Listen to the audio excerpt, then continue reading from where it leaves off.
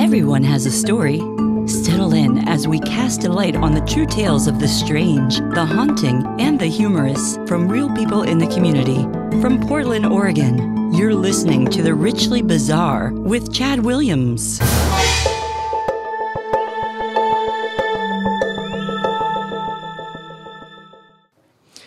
Welcome to the first episode of The Richly Bizarre. I'm Chad Williams, your host, and I have my first guest in front of me right now. An IP engineer, or also known as a WAN engineer. Don't give my real title. From Camas, Washington, mother of a kayak and volleyball-loving preteen girl, and wife to a professional baseball coach. That's not true. Great, we're going to have to fix all of this at the end. She's a willing subject to many of my multimedia experiments, including this one. She's been there for the beginnings of each iteration of multimedia experiment that I've conducted, and this is no different. So bless her heart for that. It's a little different. We met in 1999, if I'm not mistaken, at ELI, Electric Lightwave, back in the 90s. I think we did meet back It wasn't in the 2000, 90s. was it? It was 1999. No, I think it was 2000 because I started in 99, and then I think that Suzanne introduced us in March. Oh, it was 90, after the holidays. 2000. It was after the holidays. I kind of wish that we had met in the 1999 timeframe. Yeah. So we say 90s. Back in that century. Oh, well, that Blows that one. sucks. Scratch that one That off sucks. the list. Let's start over. This is a funny thing that I thought would make a good icebreaker for this program. So there's this anagram generator online that you can take somebody's name and type it in, and it will tell you a number of anagrams that person's name translates into. And I put yours in, and you've got some interesting ones. So this is just Nicole Russell. It's just your first and last name. So Oh, boy. when you use all of the letters, you end up with ill enclosures, like ill as in sickness. Like ill enclosures. Okay. Not L enclosures. Not that. Nurse's cell oil, like cellular. Nurse's cell oil. And sullen recoils. Yeah. Yeah. I don't know if any of those make a good drag name or not, but that's what you've got. Solar recoils. Welcome to the stage, Sullen Recoils. One night only. One night only. So mine, actually, I should have wrote these down. I've only recalled one of them from mine. It was Whimsical Lad. Wouldn't something like sweet? Chili Wad be one as well? C-H. You got to use every letter. Oh, you do? Every letter. Chili Wad I am. Welcome to... You could be in a band. I don't know. Welcome, Chili Wad. With an To la S. Luna. Chili Wad. To la Luna. That would be a good drag name. There were some weird ones on it. Actually, some of them were kind of Fancy inappropriate. Maybe I'll bring those up on future episodes. But the one that I brought to this one is Whimsical Lad. Whimsical Lad. Of course, I brought the cute one, didn't I? Yeah. I brought the cute one. We'll start that way. We'll see what we are come episode 20. Then you'll be Chili Wad. I will be Chili Wad. Stay tuned for season 2. So one of the other things that I wanted to imbibe on the show is the drink. So we live in the valley of microbrews in the Portland, Vancouver area, but tonight I'm drinking a Mexican lager, Pacifico, because it's simple and it's a great weekend starter. And so I'm enjoying a Pacifico. And Nicole, what are you drinking? I'm having vodka from a mini bar that was stolen. Oh, God, don't say that. Yep. Not even going to say where. What she means is... Chad gave it to me, vodka though. from the mini bar upstairs. Yeah. Yeah. 7-Up was legal. It's just well vodka. I don't think the vodka was. Oh, God. this will never air. Well, cheers, friend. Cheers.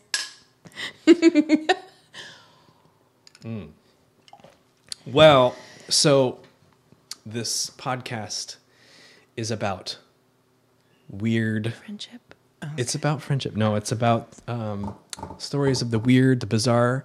I feel I should give a little background on why I'm starting this podcast. So I grew up in a family of storytellers. My dad being at the forefront of that. My dad is always a very animated storyteller, and he puts a lot of detail in Like his stories, like 30-minute detail. Oh, yeah. Like it's okay for you to be done kind of detail, or yeah. like, oh, I really love this story. Absolutely no. Like you could probably wrap it up in Right. a short period of time, but So that's what inspired you. absolutely. And my dad's not the only one. I've got aunts and uncles that do the same thing. My Aunt Joyce, she can spin a tale. It's fantastic. Really? Yeah. Mm-hmm. So I came from I came from a family of very tight-lipped people who didn't tell stories. They kept everything to themselves. Really? No matter what. Really? Yeah. Do you feel that you've followed suit on that? Or No, I think I talk. so. I think I talk pretty a lot open. more. I think that my mom helped to kind of dispel that. Even though she's not much of a talker, I think that she helped to change that. But Yeah. my family really kept things to themselves. Oh, interesting. So it's interesting to be around somebody who, like, had a bunch of people that wanted to talk. Yeah. I wasn't a storyteller as a kid, but I was very enveloped in what my family Really? would share. Oh. Yeah. And of course we would do a lot of camping. I call it campfire fodder. You know, I think I said that to you when I described what this podcast was about. It's campfire fodder. It's the sort of stories that really don't lend themselves to everyday conversations. They're the kind of things that you reserve for the evening by the fire. Oh, I've got a weird thing for you. Ooh, I like that. This happened. And it might just be a sentence worth of content, but I think this forum allows us to embellish on that a little bit more. Just spill. Yeah. And Perfect. Of course, it's a great topic to drink on. Yeah, sure. Yeah. So for the audience, I wanted to tell you why I chose Nicole as my first subject. Well, of course, I've known Nicole for a couple of decades now, and we've shared a lot of just life experiences together, and some of them have been richly bizarre. So one in particular that I wanted to share, this is more humorous than anything, is the story of Nicole's trouble trousers, as I like to call them. Oh, no. It's a pair of blue pants that I think you still have them, don't you? They occasionally get brought out. Not occasionally. It's Frequently, yeah. definitely every week they make it onto my body. Yeah. So this goes back to Nicole and I working at Electric Lightwave, which is a telecom company in Vancouver, Washington. It no longer exists, but at the time, I don't think that our dress code was really articulated in a black and white fashion. Nobody talked to me about clothes. Nobody talked to me about clothes, and I'm sure. Sorry, Marnie. Cargo pants weren't really appropriate fashion-wise. Or I don't think that is business casual in the least. No. Like, unless you're taking a hammer into work, but we weren't for telecom. There's a few photographs of us from back then that have surfaced recently in my research for this podcast. No, not really, but no. There are some pictures that I have that I'm wearing like a polo shirt and khaki pants and dress shoes, but white socks. Well, that was when you probably had your tips bleached. Anyway, I digress. So going back to the blue pants, can you Oh, no. bring us back to the beginning with the first incident that got you in trouble with your trousers? You'll have to stop me, like, if the story Goes beyond 45 minutes. not in the direction that you want it to go in. I'm not a person that tends to buy a lot of new clothes. And so I believe these pants at this point are probably close to 25 years old. And I guess I apparently thought that they would be appropriate for all stages of my life. And I guess I thought it would be business casual at all stages as well. And maybe it was at one point, but apparently as I worked for one of my managers, they deemed it after about, 10 years of working at a specific company that a certain pair of pants were not appropriate. And I don't know why it was just that one pair of pants, because my whole attire obviously fell within that realm of clothing. Like nothing else was like more businessy than those pants. But I guess somebody must have brought it up. I had never thought about that before. Somebody must have brought it up that like those weren't appropriate. And so it got brought to my attention. I thought it was a joke because I couldn't imagine that someone would care that much about my clothing as they would about my production at work. And so I think I just laughed it off. And it then got brought up to me again that was not appropriate, but this time I was going to be written up for... Who's bringing this up to you? My manager, which I will add that I love my manager. I loved her at the time, and I think she's great now, and I still really respect her. And she's probably very diplomatic about it here. Oh, she was ultra diplomatic. Yeah, of course, I still took it as a joke, but... no, but I got written up, and I was just still... I think I was in my 20s, and when you're in your 20s, things are still like, you just care a lot about stuff. Not that you don't care about stuff when you hit your 40s, but like things mean more, and you care to stand up to the man for things. And so that's how I was. And so I thought it was ridiculous that my pant situation was more important than what I provided to the company in production. And so have I told you this whole story? It's been some years. Okay. It feels like new. It's quite an embarrassing story, but okay. So like, It's all right. I get written up and I get pulled into HR with my manager and me, and it's so embarrassing. And so at that time, I felt the need to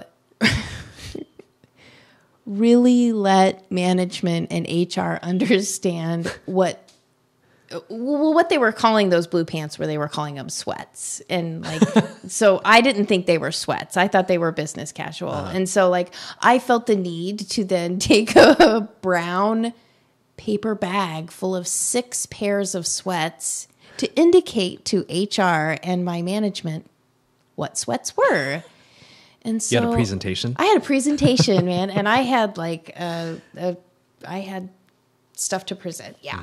And so I showed as after I was told, hey, you've been written up for these pants. I showed HR all 6 pairs of sweats that I had and showed them like for comparison? Yeah, for comparison's sake. Like obviously what I was wearing wasn't sweats, but these are sweats and these are sweats and these are sweats. Smell them.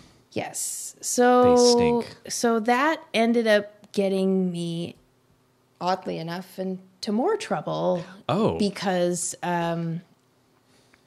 they didn't like the fact that I stood up to them and told them that I had sweats. But probably what you don't know, my friend, is that there's actually, I don't know if you know this, there's actually more of a backstory to it. I don't know how long I should make this story. Please. Okay. This is the time to get it out. Okay. So like, The forum. go backwards like a month, and I'm sitting in a meeting with like 50 people and the president of our company at the time. And the president of our company is making this like presentation to everyone within the company about like how important it is that they have good employees and that they compensate the employees and provide them, just provide good compensation for good work. Well, I knew I was in a position at that point where I was producing a lot more work than other people. And my management was trying to get me a raise at that point. And it had been like months, and they were like, sorry, we can't get you a raise, can't get you a raise. So as I'm sitting there watching the president of our company tell us, oh yeah, we totally want to compensate people for really good work, I'm not one to not wear my heart on my shoulder. And so I must have had this look on my face that was disgusted. So after the meeting, the president of the company pulls me off to the side and said, it looks like that you're really dissatisfied with what I had to say. And so I'm not good with not keeping in what I feel. So I spilled out to her and I'm like, hey, I've been doing all this work, and like, you're saying that you want to compensate people for really good work, but my management says I can't get a raise.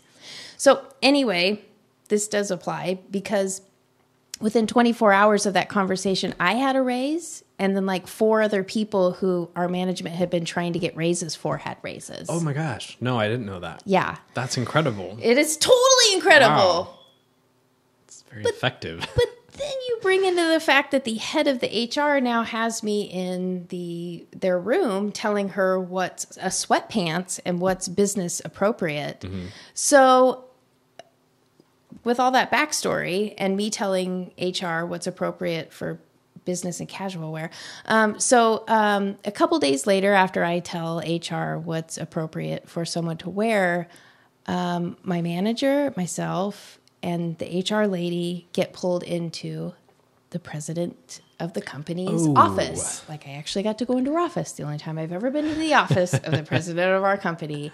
And she told me how displeased she was with me, that like they had taken care of me for what they had, for, what they had provided us and what she was willing to do. And now I'm doing what I'm doing by standing up for a pair of sweats, which it was silly. It was ridiculous, but I was in my 20s. And so I got reprimanded for standing up for those blue pants by the president of our company. Wow. Yeah. She pulled me into her office for that. What was that meeting like? It was so uncomfortable. Like, walking with my manager up there, like... I didn't know there was a 4th floor to this building. Yeah, walking up there, like, she had a sweet office, man. Like, that office was like so huge. Like, it was bigger than, it was just really big, and it had like couches and like all these different seating areas, like really big. But it was really uncomfortable to be, excuse me. It was really uncomfortable to be in her office and to be reprimanded by her. I mean, she could have fired me like right away. I've never given away all the details about it because like it's kind of embarrassing, and I don't like telling people that I got a raise and that's prior to it, and that like that's what begot me getting into so much trouble, because she was just so ticked that like I would like find that to be so important with what she had done for me. So I don't know. That's kind of how I took it. Oh. But anyway, yeah. And what's also interesting about that, which I've also not told you, is that when we got, she got brought in before we were going to get purchased by another company in 2006. No. Yeah. Okay, so she got brought in for that to like kind of cut the fat. And so when we all got laid off, we all got bonuses. I got half the bonus that everybody got because it was within 6 months of me getting reprimanded. And I know it was because of that. Oh. Yeah. Straight up. Mm-hmm.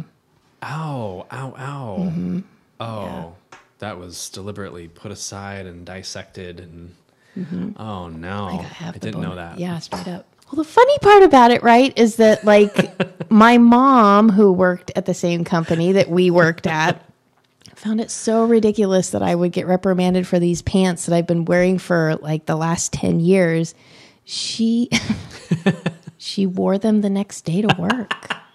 Like after I got reprimanded, she wore them the next day to work because she could fit into them. And her boss thought it was absolutely ridiculous. I would have gotten reprimanded for that, for pants. And so, she wore them to work, and they all had just a great laugh about it. And, Oh, that's delicious. Yeah. So did she have a run-in with the... No way. Nobody had a run-in with anybody. No. Just me. It's just you. Even though your mom was sporting those pants the very next day. Sporting those pants. We had the same HR. And like, I don't like those pants anymore. Like, they're just not comfortable. And like the drawstring on them. Yeah, they have a drawstring. But maybe damn I it. should have known they were sweatpants. Concealed. They were concealed behind a... Whatever. Yeah, So baggy yeah, shirt. so like they're just not that comfortable anymore, but I can't get rid of them. Like they just mean so much. They have history. They do have They'll end history. up in a plastic display box. I hope my daughter backlit keeps them forever. Exactly. Yeah, we'll insure them at some for point. progressive workwear movement. They'll be popular again. My daughter will be able to wear them someday. Maybe. On that, let's take a quick break, and we'll be back shortly with Nicole Russell. Do you have a compelling story? Are you interested in sharing the details on a future episode? Email us at therichlybazaar@gmail.com. We'd love to hear from you. Welcome back to Thank the you. Richly Bazaar with Chad Williams and my special guest, Nicole Russell. And you're welcome. We're going to have to go way further for Episode this 1. to get richly bizarre, my friend. I know. I mean, We're going to have to... I don't know. I might be the wrong person for richly bizarre. Not true. I think we've gone pretty deep with Troubled Trousers. I guess maybe. That's right. There'll be other opportunities. All right. fair Season enough. 2, Season 3. And if they pick us back up, Season 4. Yeah. So we're back to touch on Two Truths and a Lie, which is an icebreaker to get to know our guest, which would usually come at the beginning of the show. In this instance, it's going to be 3 truths and a lie, if I'm not mistaken. Is that right, Nicole Russell? I'm not looking at your notes. I just can't remember which stories you know and which stories you don't know. That's okay. And so You know the kind of memory I have. So how about I give you 3 truths and a lie, and then if you know much more than I thought you knew, then I'll give you the last one. Okay. But that might be obvious. So we'll just go with it. And this is a tough one because, as we've pointed out, we know each other very well. Yeah, right. But it's all right. Okay, so now I'll just go with this. Okay, we'll go on 3 truths and a lie. Okay, All right, so my first truth is that when I was 6 years old, my mom and I were traveling to the Sisters Bend area to visit a couple that we knew named Det and Ganella. That's really specific. I know. They're Swedish. And on our way to visit Det and Ganella, we had to take a bus. And so we had to stop in a bus station to change buses. And while we were changing buses, I passed out. I'm 6. I passed out on the floor of the bus station, and my head hit the foot of a patron that was standing behind me. I came to and saw everyone, and I had passed out. So anyway, so that's my first story. Okay. That I passed out in a bus station when I was 6. Okay. My second story is when I was about 7. I was doing cartwheels with some neighbors in our front yard. So there, Angie was the youngest kid, and Michael was the middle kid. The way you looked at the ceiling suggests this is a true story. Okay, well, Brian was the older brother. I'm trying to remember all the details. And so Michael was doing a cartwheel in our front yard, and as he did a fart wheel. Cartwheel. We've all done those. It's a lie. As he was doing a cartwheel, and I was standing too close to him, and he came up and he kicked me in the belly, and I just got, I don't know, I just started to feel sick, and I passed out right there. And when I came to, I threw up. There's more to this story. That's story number 2. Story number 3. When I was a senior in high school, they had a blood drive. I had never given blood before. And so I went to the blood drive. My friend Ho-Yun was, she'll never watch this, but in case she ever does, she'll think this is funny. So she was supposed to hang out with me the whole time, but she chose not to hang out with me and probably go to class. And so I was alone by myself. I was giving blood. After I finished giving blood, they pulled out the needle and I passed out. Oh. And I peed my pants in high school. That's my third truth. Okay. I will give one more truth for you. My fourth truth is when I'm in college and I was at a party and it was my sophomore year, and we had been drinking and stuff.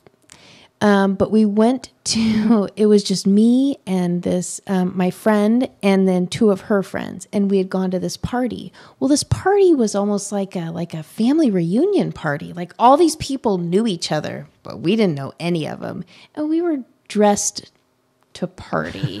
And they were not dressed to party. They were dressed for a family reunion, like kind of not a hoity-toity family reunion, but like a nicer family reunion. Anyway, like so conservative, okay. yeah, and that's not how we were dressed. So anyway, so we come into this party, we're ready to party. We'd been partying already, and so we go out to the backyard and we go hang out, and we're sitting in the backyard, and all of a sudden I just didn't feel very well, and so my friend made me sit down, and within a few minutes I had passed out. Come to find out, after I passed out, like my friend had to pull me away from the party because I had passed gas. But luckily at the same time, a dog had run past and she was like, oh, it's totally that dog that did that. But anyway, the embarrassment had already set in for her. So like right when I came to, she was like, we got to get out of this party. And so we ran out of the party, and that's my third truth. Fourth truth. That's my fourth truth. Well, obviously one was a lie, but so out of all those, one was a lie. I have to say I appreciate the thematics of this. There's this consistent embarrassment, passing out. Yeah. But I do know that about you, that you are susceptible to passing out in a variety of scenarios. Yeah, so this is difficult. Whenever. I've not heard any of these stories. You haven't? Mm-mm. If I have, I'm surprised. I forgot. Okay, well, there's been a lot, because there's been more, so you're not a jerk. There's a lot, yeah. There's some that I do recall, for I've been present at some. But wow, this is more difficult than I was expecting. But I feel like a lot of this decision is based on your the detail of your stories and your mannerisms. And when you would look up to the ceiling, I could see you looking for facts. I feel like the bus stop story with Dart and Ganella, is that right? Det and Ganella. Oh, I was pretty close. Yeah. I feel like that is a lie. That's wrong. It was the truth. That is the truth. Mm-hmm. That was really specific. It was all true, though. What? Yeah. All 4 were true? No, my friend. Like that one was true. That one was true. Really? What was the well? Before we go into what was the lie, what do you recall contributed to you passing out in that instance, or do you just lose track? Well, so it's funny because, like, you know, at that point I'm 6, but at that point I have already passed out a number of times in my life.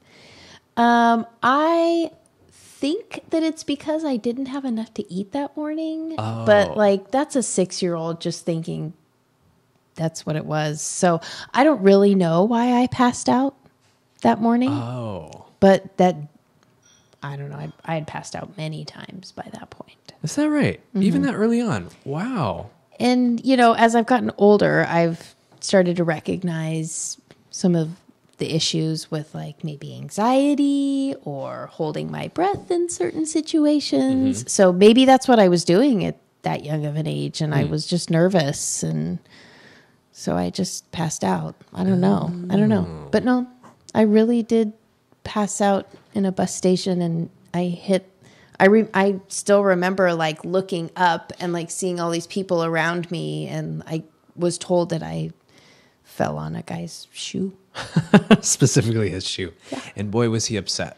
Boy, was he. He was asking for you to replace. What's this little 6-year-old doing? Yeah. Scuff. A scuff here and here. Yep. Wow. Okay, so that is a truth. Yeah. Boy, all of those sounded, I mean, they're all of equal stature. Truisms. Truisms, yeah. So, okay, I give up. What was your... You have to guess again. Do I? You have to guess again. There's 3 more stories. Well, it seems very likely that you would pass out giving blood. So I'm going to say that's true. So the scenario where you're at... I'm going to say it's the scenario where you're at this event with your friend Ho-Yun and you're not dressed accordingly. I wasn't with Ho-Yun there. Oh. No. Did I get my story? That was with other friends. Oh, okay, yeah. This is with your other friends. Okay. So where you're at this party. Oh, no. The Ho-Yun one was when I was in high school giving blood. That was the Ho-Yun one. She was with you during the blood the blood drive. Okay. Yeah. So when you were at this gathering and you were dressed to party, but the other guests were not. Oh, you're shaking your head as if it was a true trauma. That was real, wasn't it? Mm-hmm. What? Really? Yeah. Wait, what was the 4th story now? It's the lie. The 4th story was, lie. when I was like around Consulting 7 your or notes. 8. Yeah, exactly. yeah. I had to. There's too many stories. When I was like 7 or 8 and that kid was doing a cartwheel in front of me. Really? You made that up? Well, I made partially parts of that up. Yeah. Part of that was made up. I mean, I made up the part where I passed out, but I didn't make up the part where I threw up and he kicked me in the stomach. That was true. That was true. I didn't pass out though, sick. oddly enough. But I did throw up all over my legs. Through. I remember that. Oh. Yeah. From the trauma? Because he kicked me in the tummy. Oh. Yeah. And I was young. Yeah. You've had a lot of trauma. Have I? Well, I mean, passing out frequently throughout your life, that's one thing. I guess that's trauma. I don't know. Trauma unto myself. Unto yourself. Wow. Well, this was a great... That was a great icebreaker. Thanks, Chad. Great icebreaker. Thanks for bringing that up. It's very good. We do the icebreakers at the end. That's what I'll start doing from now on. No. No, this was a very good first podcast. And are we done? Well, we are, but I know that you and I have a long history, and there are many stories to be told in the future. Aww. But for episode 1, I think we've captured the essence of what this program is about. We just got a drink, though. Do you have another story you want to share? Oh, I'm sure I do. You? I'm sure you got notes for something. Well, let's just keep recording ourselves, because who knows? Maybe something may be more funny. I wasn't prepared. The more that we record. Oh, okay. Why don't you tell me 2 truths and a lie? Oh, on the and spot. I will try and figure it out. Listen, On the spot. You've been here before. Come on. Okay, I'm going to limit it to 3 because It's hard. that's a lot to be put on the spot over. Okay, so 2 truths and a lie. Because I had notes. And I can't make stuff up that she already knows me. She already knows me about. She knows that I've done that. And that, and that. Okay. First story. I was living on Officers Row, which is a row of historic homes that are part of Army barracks in Vancouver, Washington. And they're part of the National Historic Registry. And back then, when I was living in the homes, they were not. They were kind of dilapidated, but still beautiful. Oh, really? I'd say they're opulent, I didn't know shabby that. chic, if you will, in the early 80s. Not funded, not supported by... Anyway, it's beside the story. So Really? we were living there. We were a low income family, as were most, if not everyone else that was living in the homes at the time. We were paying the city to live there until the renovation historic registry thing took effect. So rent was really cheap. Anyway, I don't know why I'm even sharing that part. That's beside the point. So anyway, that's where I was living at the time. And there was a lot of kids living on Officers Row, and they were all about the same age as me. Well, the houses at the time were divided in half like duplexes. They're now quadruplexes. So the family that lived on the other side of my house was 3 girls that were sisters. And I, for some reason, took to teasing one of the 3 girls, despite how sweet she was. And I lured her to a pond, stagnant pond, with the guise of there being little fish that I thought she'd think were really cool to see floating. You're looking at me like I'm a monster already. So they're... Where is this going? Listen, I'm watching how to... Devil. What am I watching now? How to Get Away with Murder. Right. So I'm seeing where this is going. Dirtbag ensued.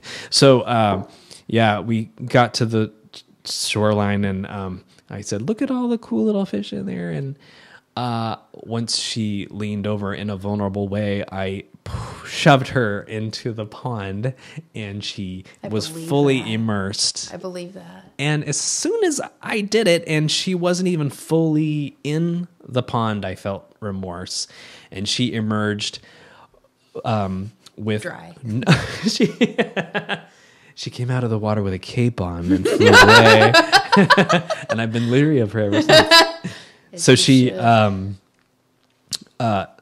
she got up and very sternly walked back to her house, and she just briefly before leaving the scene, she turned back to me and said, "This was my nice shirt." And then she turned back and walked away, and I never saw her again.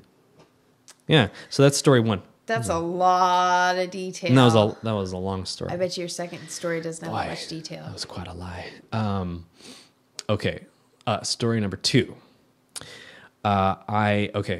So I was an extra on the set of a movie called Dr. Giggles, which is a horror movie in the 90s.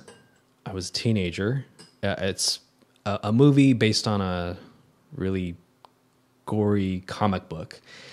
And there was a scene that took place at Saturday Market in Portland. And they partitioned part of Saturday Market off for the shooting of the film. So all of the vendors were real. They're real vendors that participate in the weekly Saturday Market. So they have all their mercantile out that would normally be for sale, but they had it set up for the sake of the movie. And I was assigned to walk this particular path through a scene and act like I'm looking at the merchandise. And we did this take over and over and over. And Arugula. arugula. And in Rutabaga? one of the takes, there was a lot of chaos, a lot of people involved on the set.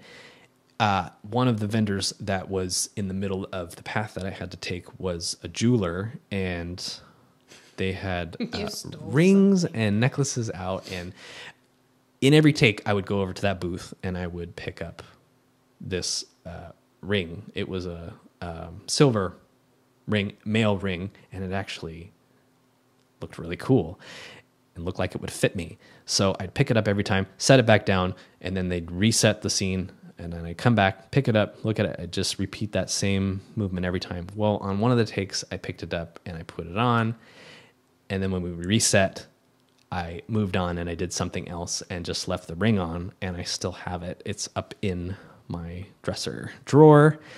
So I stole something during the filming of Dr. Giggles.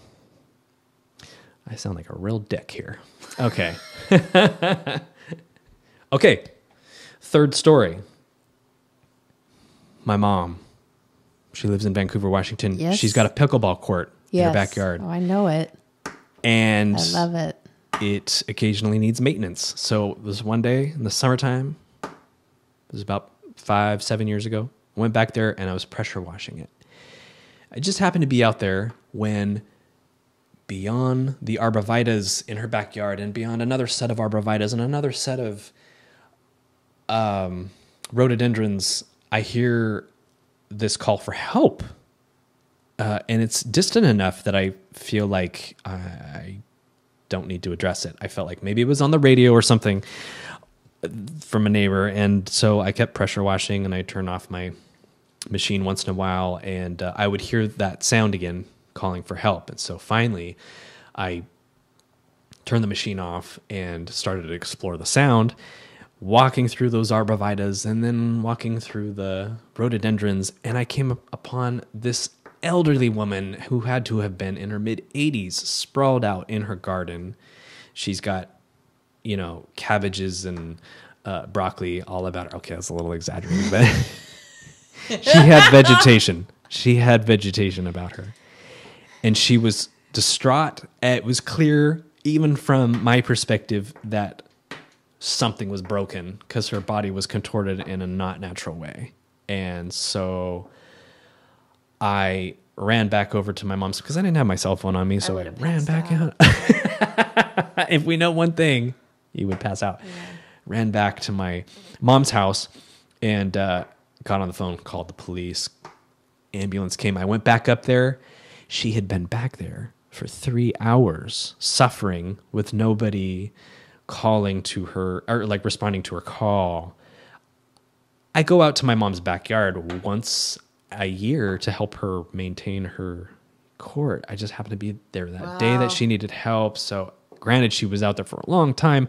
Thank God I happened to be there when she really needed help. So anyway, those are my 3 stories. One of them's a lie. Do you want me to quickly recount them? Or you? No. Okay. All right.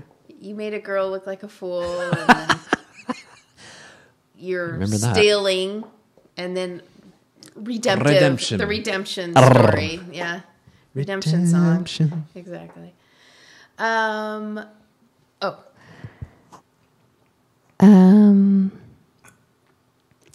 think that your story number 2 of you stealing the ring is a lie. Wow, friend. You're very good. Why? Why did you think that was a lie? Because I'm not a thief.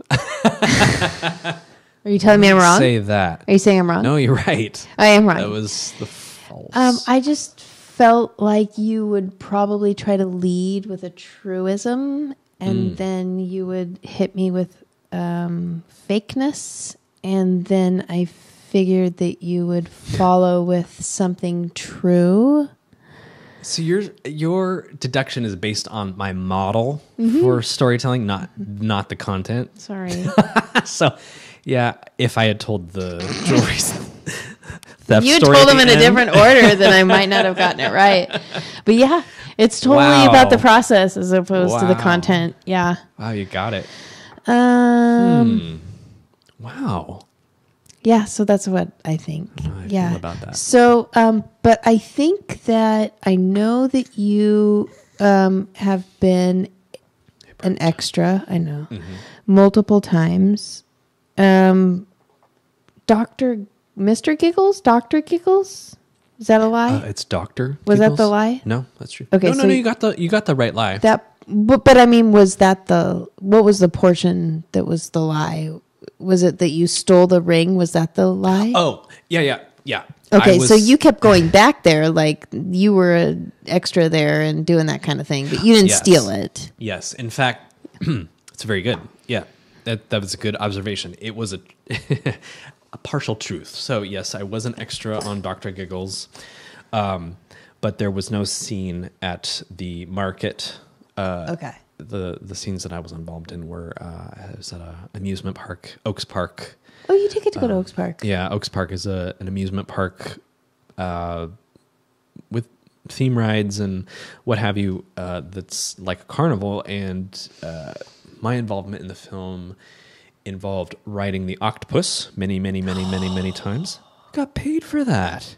Did you get sick I at got all? paid for that. No. Really? Oh yeah, as a kid. Oh, How it was fun. fantastic. How fun. I was a freshman in high That's school. so awesome.